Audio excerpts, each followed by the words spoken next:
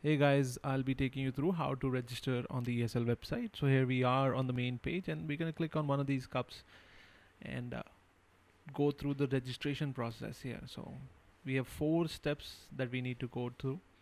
One of them being ESL login, then game ID creation, team account and team status. So the moment you click on registration, you need to actually sign up. There's a very simple sign up process here that you have to go through. Just enter your email address and the rest of the information. Very simple, straightforward. So once you go through that, you can go ahead and log in into the platform, which is ESL. Once you log in, you can go back to the cup page. Now you'll see that step number 1 is complete. Now the step number 2 is the game ID. So let's get to that. Once you get to the game ID, you will see that since this is a Counter-Strike Cup, you need to follow a certain amount of steps. So you need to copy this link, open it into a new page. Once you open that, you will get instruction on how to get your Steam ID. Steam ID is very important to play the game, to be able to play the game. So here's a step-by-step instruction how to get through. So you need to log in to your Steam page. Once you log in, you need to go into your profile, click on your profile, and this is the link up top is what you need. It's available right here, so copy that and let's head back, paste the link here and click search. You'll get all the options, and now you can simply press the add button depending on which game you're playing. This is CSGO or Dota 2. Then this example, we're playing CSGO. I'm going to click add and it'll take you to this page here. You just simply need to press save, acknowledge, another yes here, another acknowledgement, press yes, and you are pretty much good to go. Here you are, step 2 is done.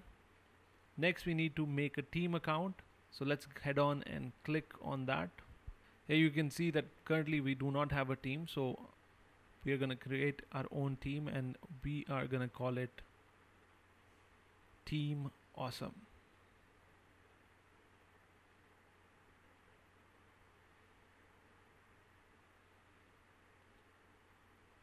There you go. So Team Awesome is created. Now this is the last step, which is the team status.